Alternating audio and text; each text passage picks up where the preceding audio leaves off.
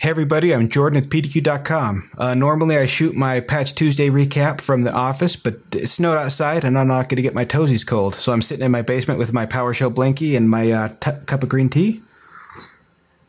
But we're still going to get you all that critical information you need about Patch Tuesday. Last month is the best we've seen in a long time. 51, I think, total exploits patched with none critical, technically, which is as good as we've seen in a long time. This month isn't quite as good, but it's still far better than we've come to expect. There's been 73 exploits that were patched with this one. 3 of them are rated critical, and 3 of them are publicly known. We kind of dive into it. The 3 that are critical, I'm not hugely concerned about, but it's still worth talking about. The first one, and this one's probably the worst of the critical rated patches, is Microsoft Exchange. And the way this one works is the attack vector is network and user interaction is none, which is normally terrible. Means it's usually wormable. But what it does have, which is uncommon in this case where there's no user interaction, is it does require privileges. And what this does is for someone who's already authenticated, they can use Exchange and they can run code as the server instance and run some pretty malicious code that way. So it looks really bad, but where they do have to already have authentication, it's rated as an 8.8, still critical, but it's not over a 9.0, but it's definitely, this is probably the one, especially if you use Exchange, you want to take a look at. The next 2 critical, they're very similar, so we just kind of, I'll cover one and just know that the result's pretty much the same. And what there is there's video extensions out there where they found an exploit where with those extensions you can open a certain file type and it can crash your machine and cause other issues. In this one, we're doing VP9. The other one is HEVC video extension. The results are the same on either one. It's just both of the extensions. On the positive note, if you don't use on-prem Exchange and you don't use the VP9 or HEVC extensions, you've got back-to-back months of no critical issues in your environment, and that's pretty sweet.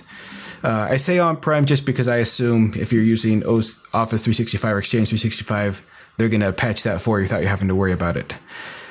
For this one, the regular patch will update it, but if you're curious, if you do know you have a certain department that does use those extensions and you want to make sure that they're covered, just come in here with PowerShell. There's getfx package, and you can grab the extension there. And if the version is greater than 1.0.42791.0, then you are protected and you don't have to worry about it. That's just a way you can quickly go in and see if you're protected or if you need to. Otherwise, you can pipe the get into update-fx package, and you can get the latest version that way.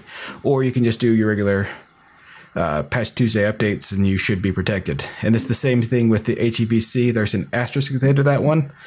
I'm not sure if that's necessary, but I'm taking the notes from the actual CVE article. It's just worth looking into. So if you know you have a department that uses those extensions, it might be worth it to go take a little bit extra look. The last one we're going to cover is this one was not listed as critical, which once we dive into it, it surprised me. It's an interesting one. What this one is this remote desktop client and is remote code executable. I mean, that sounds bad. You can run remote code against RDP. That's pretty bad. There's no privileges required, but it does require user interaction.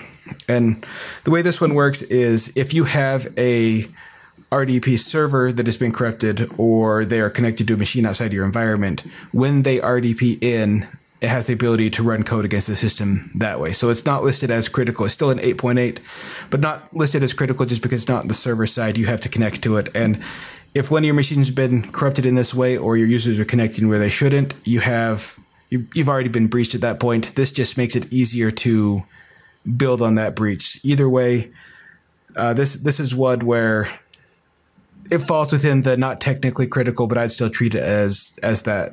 This one probably is the one of my greatest concern. But either way, I mean, the results are the same, critical, not critical. There was 3 that were previously known. Now there's 73 because they announced it with this update. So you got to patch your systems. If there's something that's going to come by every month, automating your system is just something you might want to look in how to best automate it. I recommend PDQ and Deploy. I may be a little bit biased, but find the solution that works for you.